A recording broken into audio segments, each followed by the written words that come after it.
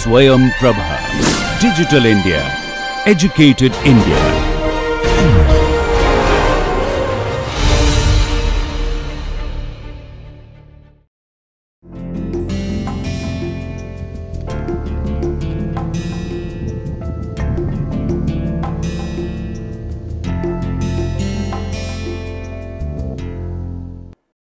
In this lecture, we are going to talk about some properties of Laplace equation. So, as you have seen, let's say you are given a problem like this to solve. Yeah, we were interested in solving this problem, right? Is equals to f in omega and u equals to g on the boundary, right? Yes. So, what we have seen? We have seen that if there exists u in C2 omega, let's say that CO1, solving one,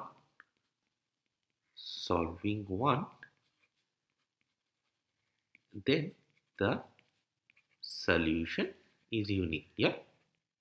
So what I meant by this is if there is a solution and that solution is unique.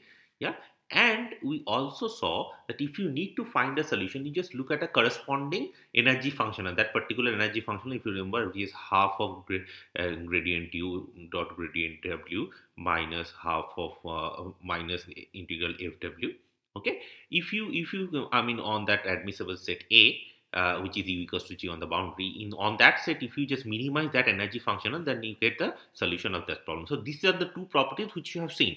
Now, the point is this: see, a Laplace equation. See, most of the times, see, the idea is this: most of the times, if you need to solve this equation, yeah.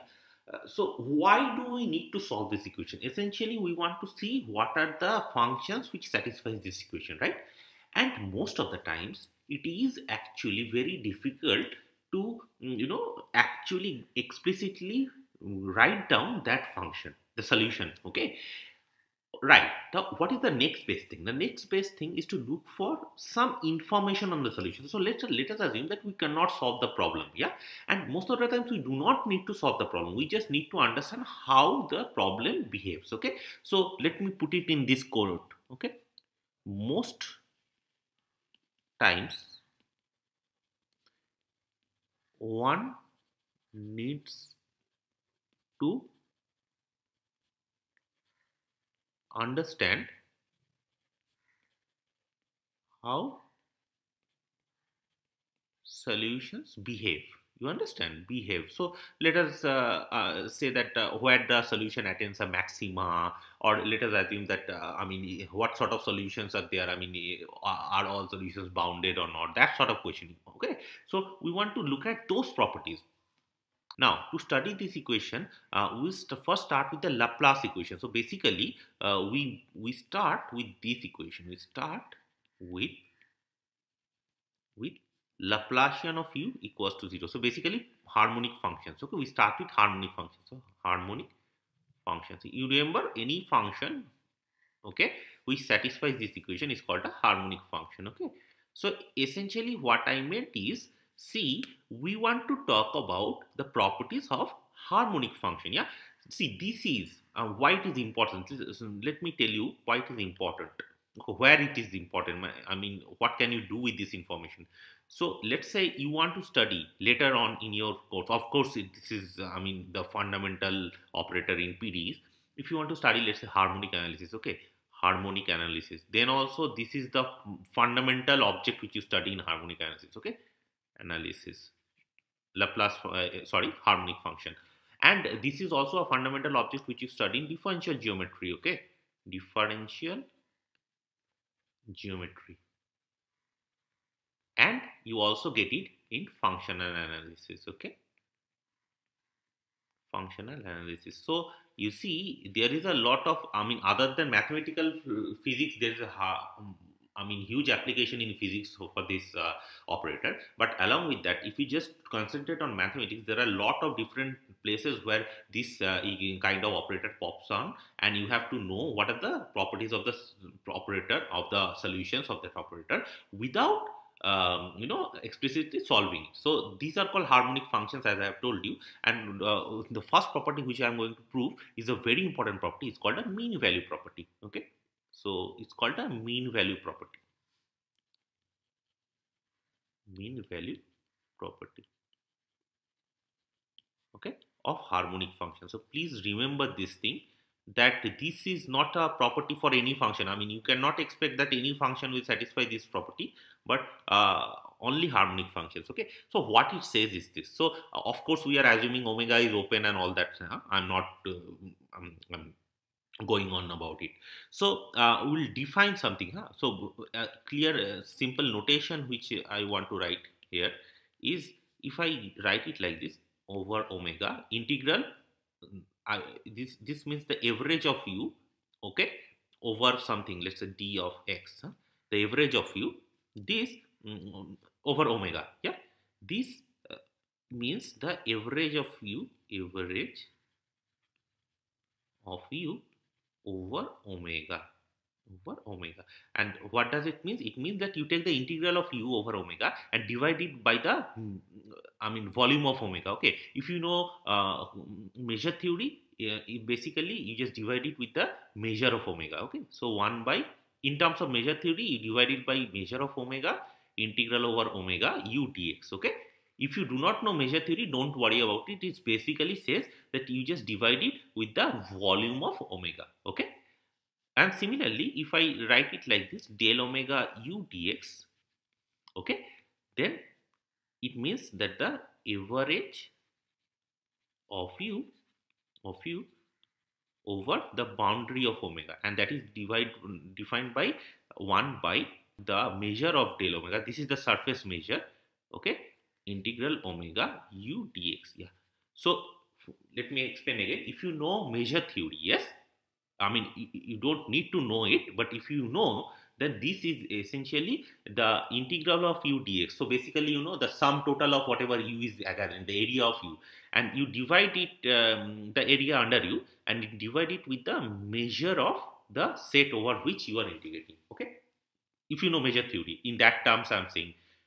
If you are not comfortable with measure theory, it essentially says that you take the total area under the curve u and you divide it out with the area of, area, or in R2 it is area, in R3 or Rn you call it a volume of omega. Clear?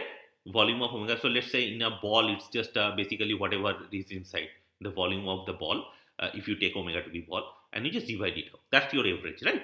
And similarly here on del omega, it's the same average of u over del omega, and in terms of measure theory, you say it is integral of u, sorry, this is d, sorry, I have to write it properly, this is mistake, this is ds and this is del omega. So basically the you take whatever u does, so basically you take all the points in u, sum it up. That's what integral is, right?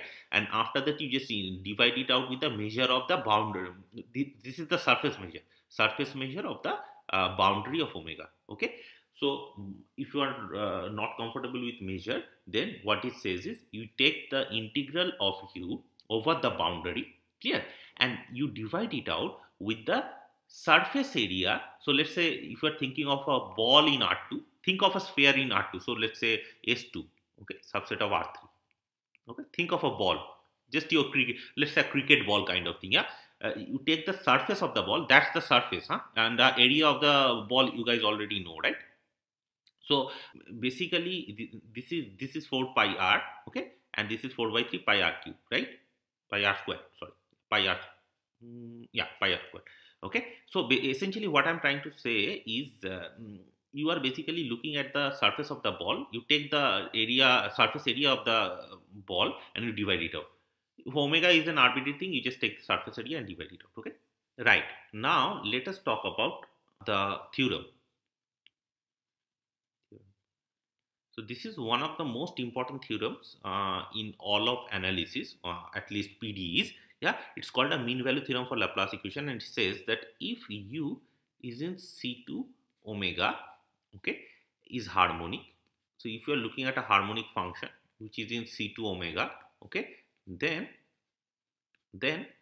u of x can be written as integral the average of u x r u ds. This is equals to integral b xr u dx. Okay, so what it is saying is, if you take the average of u over the ball, the surface of the ball, okay, so this holds for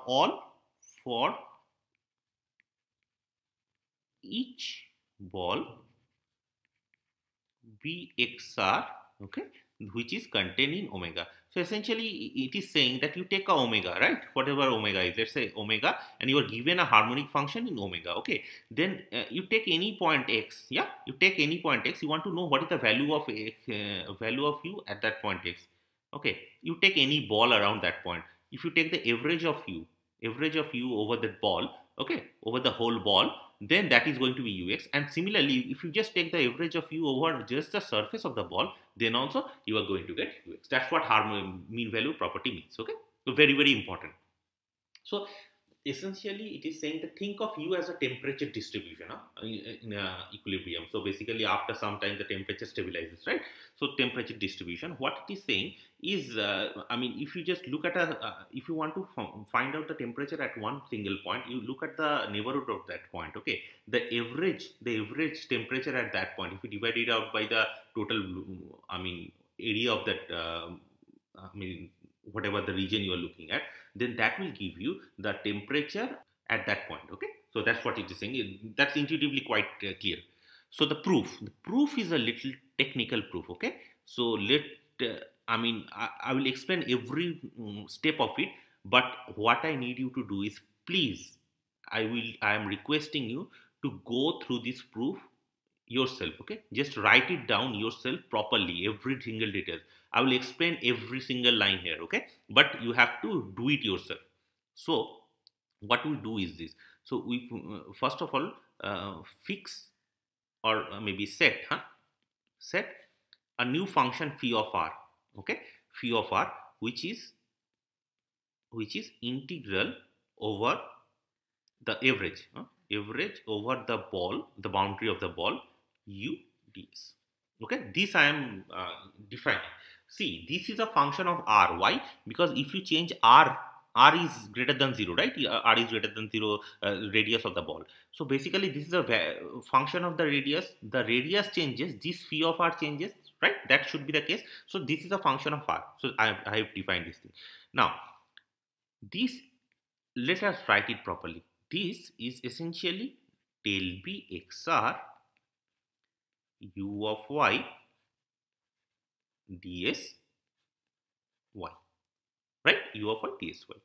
Okay, now what I am doing is this. See, y, where is y? Y is on the boundary, right? Y is on the boundary here, and that is x. Okay, so if you take z to be, so if you take z to be y minus x by r, okay, then y is basically x plus z, right? And I mean, where do you think z will be? Z will be on the surface of the ball with center at 0 and radius 1, right? So therefore, if you see that, see what is the mod of z? Mod z is 1, right? Because y minus x is basically r. Okay, so this is the ball with radius r, essentially r. Okay. Let me zoom it. So zoom version. That is your y, and this is the center x. This is the point where we need to find u. I want to find what is the value of u at that point, and I am taking any. I am just fixing a ball. Okay, r, fix r. So the ball is fixed. I am taking any y on the surface of the ball. Okay, on the boundary. Okay, so y minus x. This y minus x, this vector, and this is the radius is r, right? The radius is r.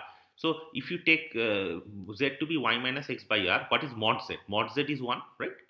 Mod z is 1. Okay, so therefore I can write, so essentially what, where is z lying on? I'm just changing the variable in such a way that z is lying, on the boundary of the ball, okay, which is centered at 0 and radius 1, right? Okay, so phi of r can be written like this, no? I mean, just change the variable here. See, when I divide this thing out, so basically I am taking the surface area of the ball, right? Just the surface area of the ball. So that is given by, in Rn, that is given by 1 by n alpha n. Alpha n is the total volume of the ball. Alpha n is the volume of the n-dimensional ball, right? R power n minus 1. If you write this thing properly, del b xr u of y dsy, right? And here alpha n is the volume of unit n ball. Unit n ball. Unit n ball means, I mean, you take a ball is centered at 0 and radius 1. Alpha n is the volume of that ball, right? Okay. See, now if you write it properly, you see, I mean, I just want to change it to z.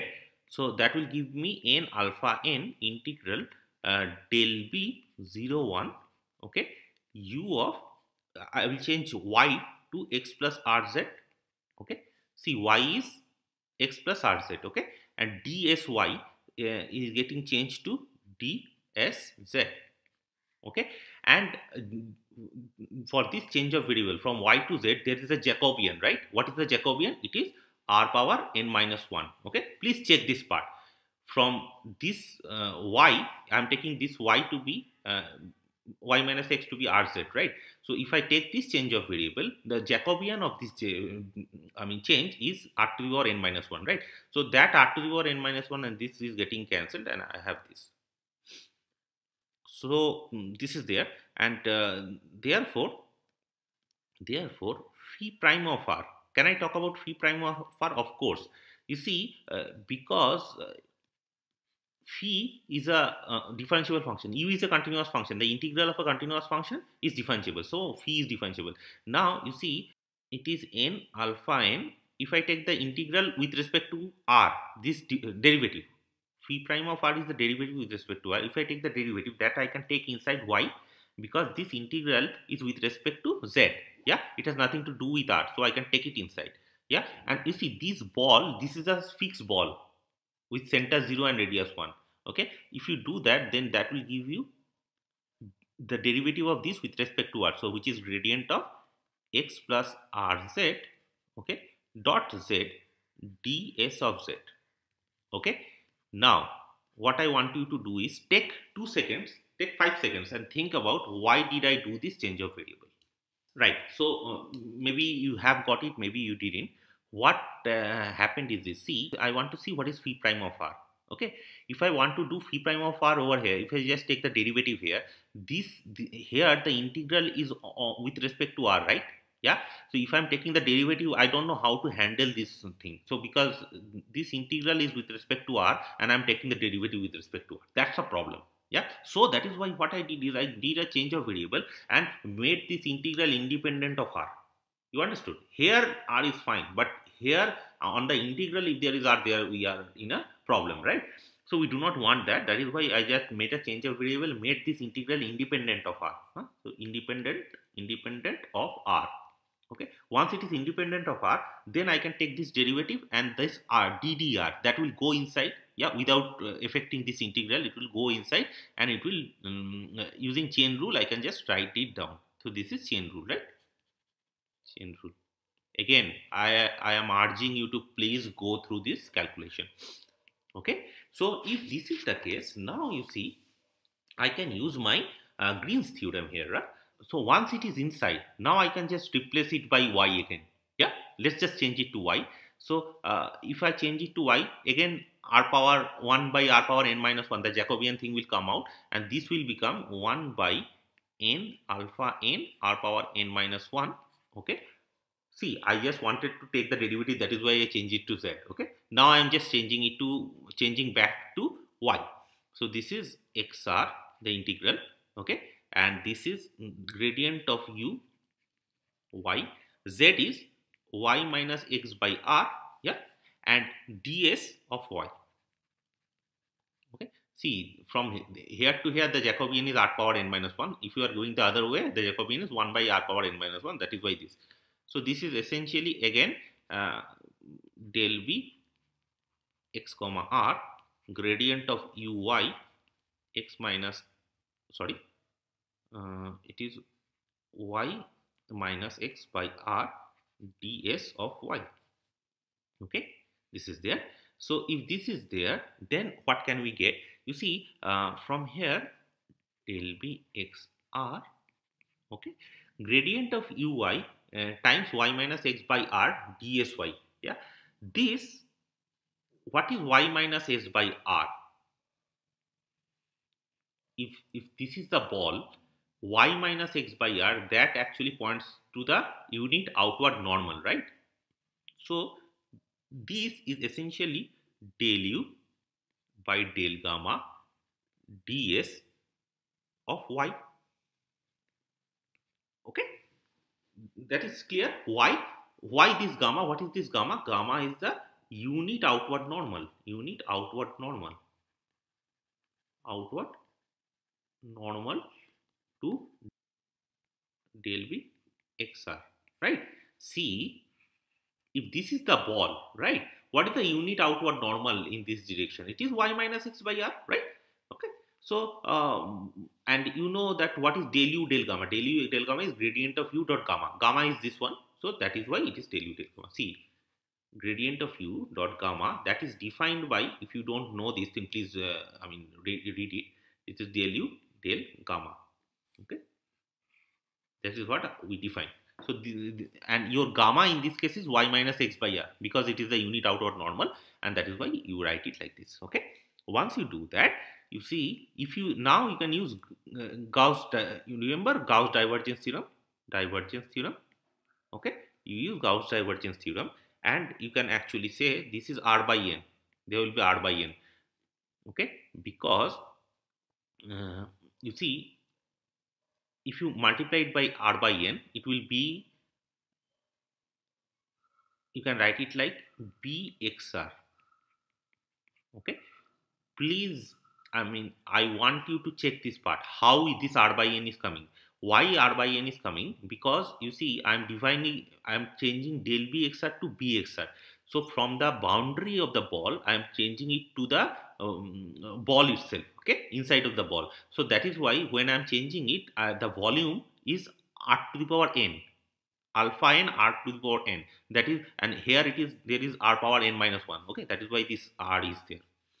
So please check this part from here to here. Just break it up. It's not very difficult. Just break it up, it will come. Okay, and this is the Laplacian of u dx. Okay, if you remember this formula, we just did this thing first class. Again, I am urging you to please check that how this r by n is coming. Just break it up. This is equals to 1 by n alpha n r power n minus 1, right? And when you change this thing, integral over bxr, you divide it. So basically, without this cross sign, you just write it as 1 by alpha n r power n. That is why that n extra is there and r extra is there. Okay. Okay. Now, Laplacian of u on bxr, we already know that it is 0, because Laplacian of u is 0 on the whole domain. Okay, so on bxr it is, sorry, this is y. Okay, so on bxr this is going to be 0. See, Laplacian of u, I have assumed that u is a harmonic function in omega. B of xr is contained in omega, right? So Laplacian of u is 0 on bxr, so this is 0. Now, so phi prime r is 0. Therefore, phi prime r is 0. Okay, yeah. What does that say? It says that phi is constant, right? And so phi of r, what is phi of r? Phi of r is limit t tends to 0 phi of t. Okay, and that is limit t tends to 0 del b xt u of y dsy. Clear?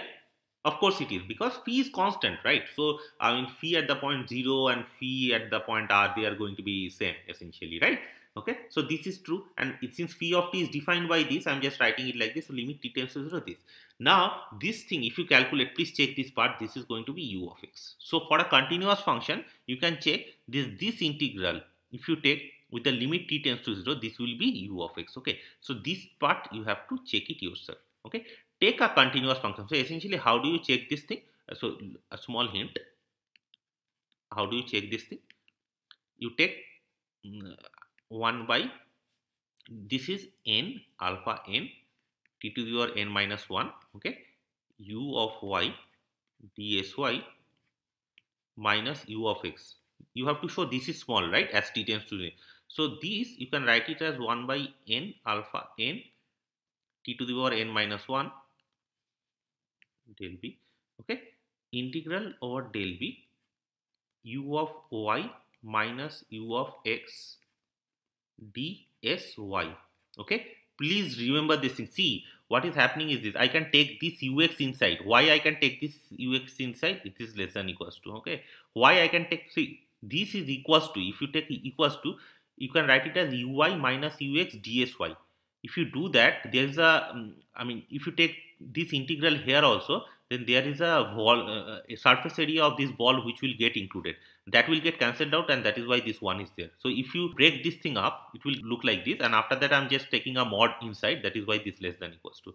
Okay, if you are getting confused here, you can just later ask why it is happening, but I mean, it's not very difficult. You please check this part, and after that, you see u is continuous. So on this ball, as t tends to, as the radius of the ball decreases, this actually comes together, I mean, comes very close to each other, and that is why you can make it very small. Hence this. Clear? So you have to check this part, right? So that is what we showed is this phi of r, this is equals to, so integral over, so the average of u over the boundary is equals to u of x. Yeah, now I just have to show the other way, that u of x is also the average of u over the ball. Okay, now integral over bxr u dy.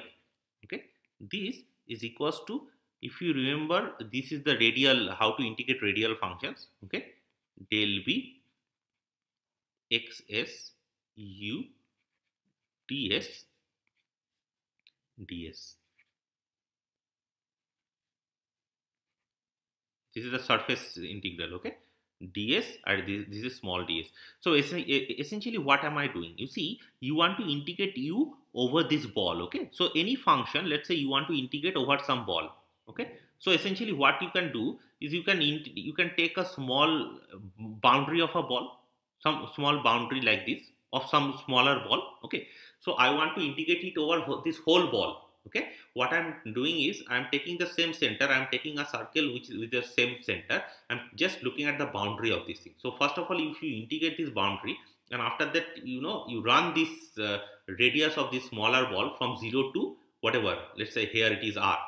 Okay, 0 to r, then you get the whole area, right? So that is what the idea is. From you first of all integrate over an arbitrary s radius ball, s is less than r, and after that you run s between 0 and r, and you are done.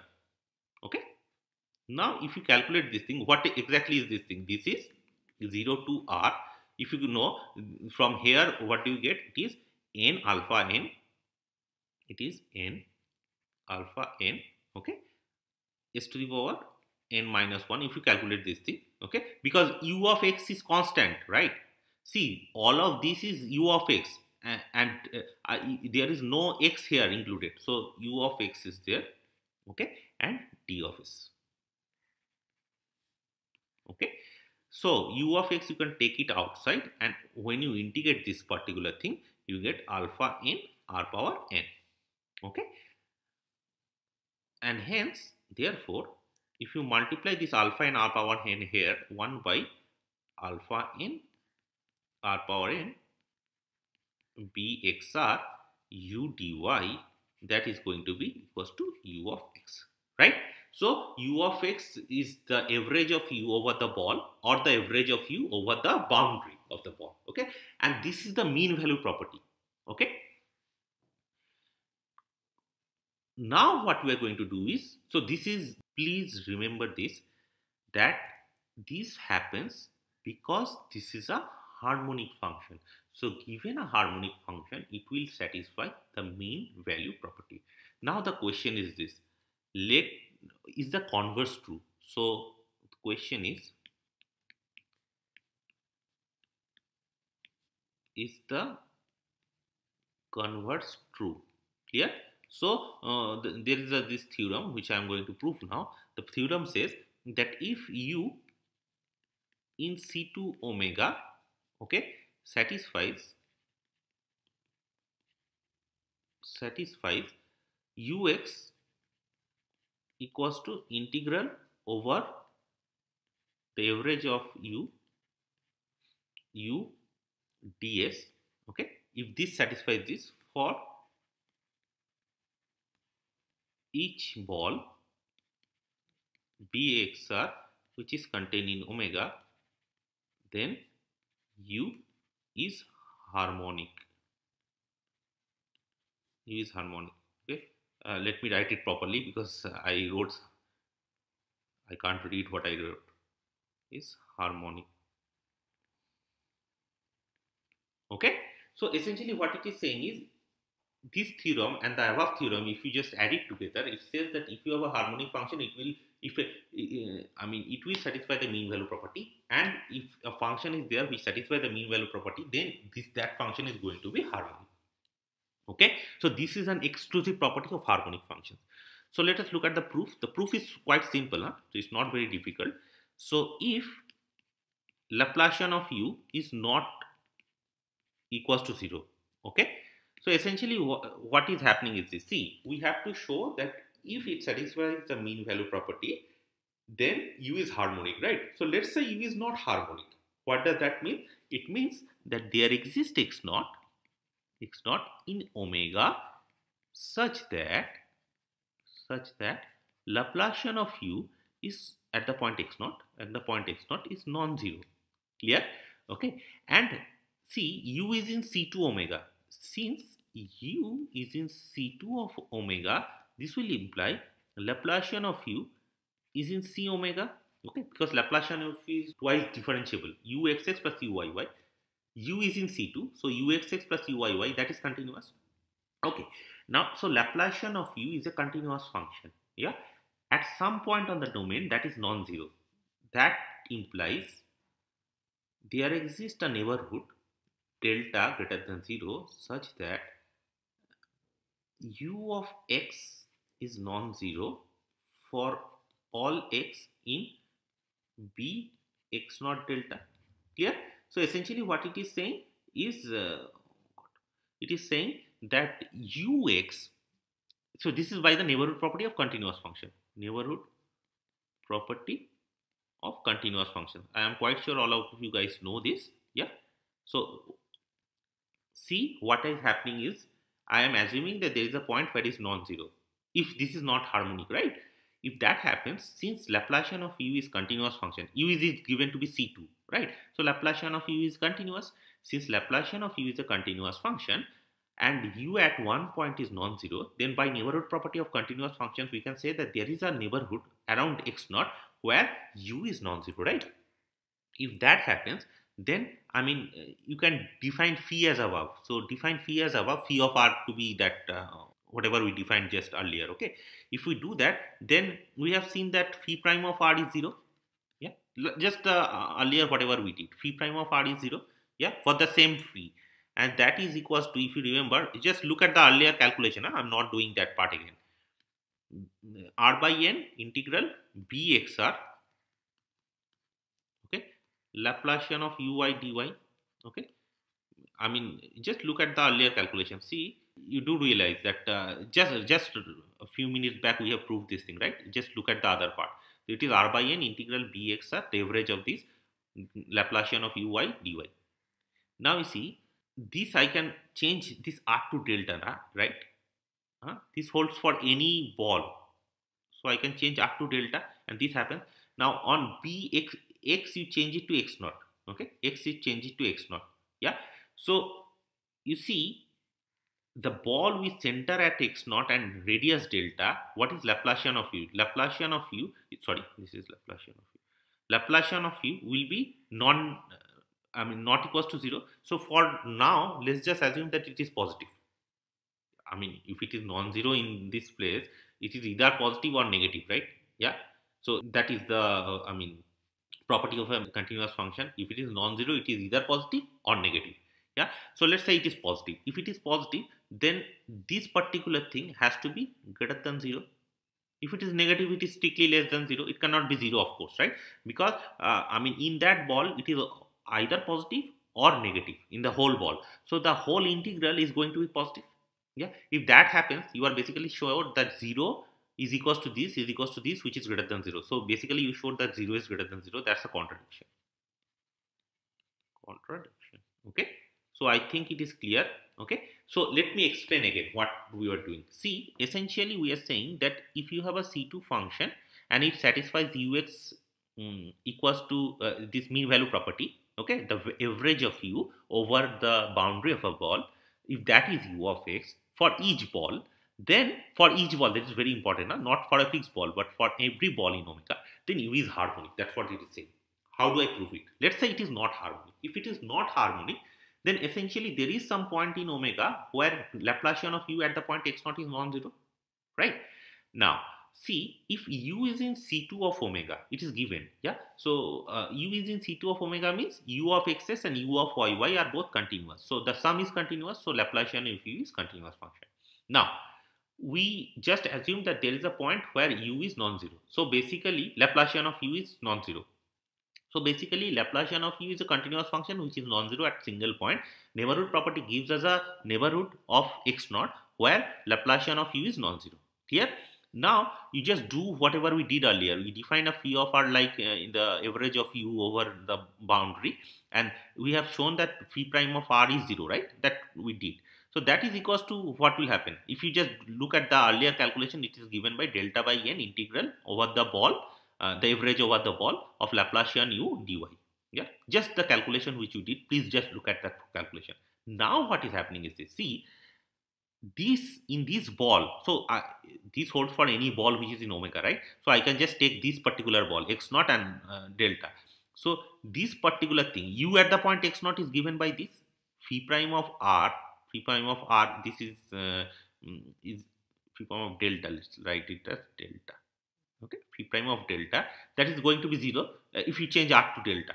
Okay, and b of r naught, see, in this thing either Laplacian of u is positive or negative in the whole ball, right? So let's say it is positive. If it is positive, then we have shown 0 is greater than 0. If it is negative, then we have shown 0 is less than 0. In both the cases, it is a contradiction, right? So what is happening is there cannot be a point x0 where Laplacian of u is non-zero, and hence u is harmonic. With this, we are going to end this lecture.